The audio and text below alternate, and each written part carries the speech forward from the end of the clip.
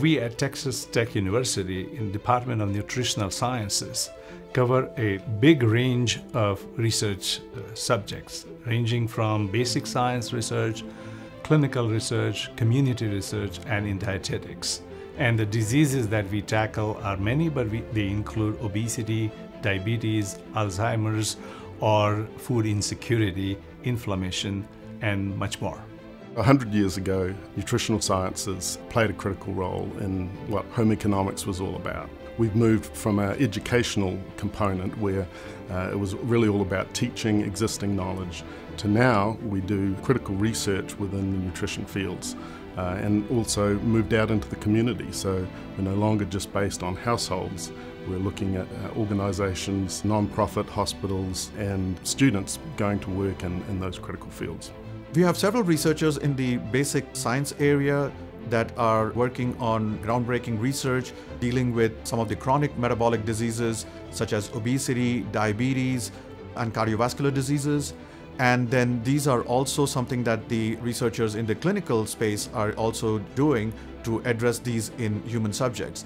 We started our research in this area many years ago when we discovered that a human virus called adenovirus 36 or AD36 causes obesity in animal models and is associated with human obesity. While studying that phenomenon, we also observed that that virus improves glucose levels in animals. So, taking a clue from that, we took a path to see if we can use that virus for improving diabetes.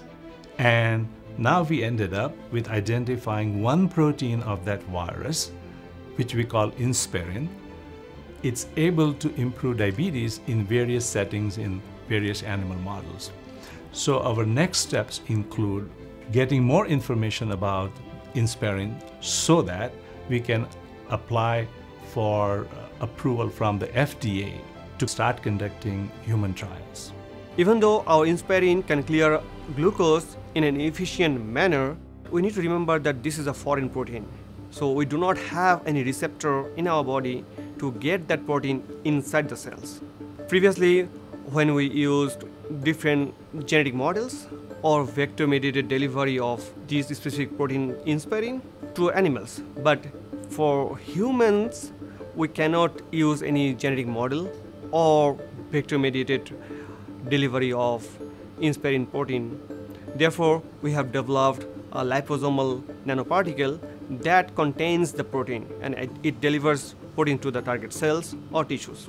To fully understand the mechanism of Insparin, we are currently working on different types of cells.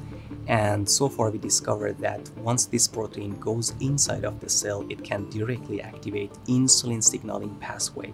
It acts like insulin, but in an insulin-independent manner, meaning it doesn't need insulin. That's why I think Insparin is absolutely inspiring.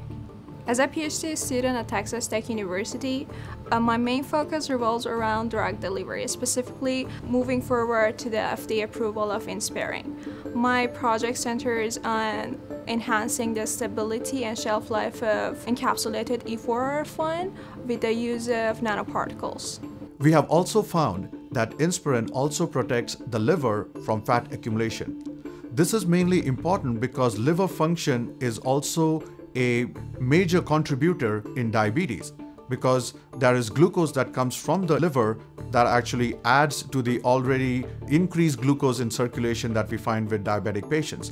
Therefore, the function of liver is very important. As we are studying Insparin, we also find that beyond improving glucose levels, Insparin is also able to do other beneficial things for the body. For example, it reduces liver fat accumulation. So we also want to pursue those angles to see how we can position Insparin for various other benefits.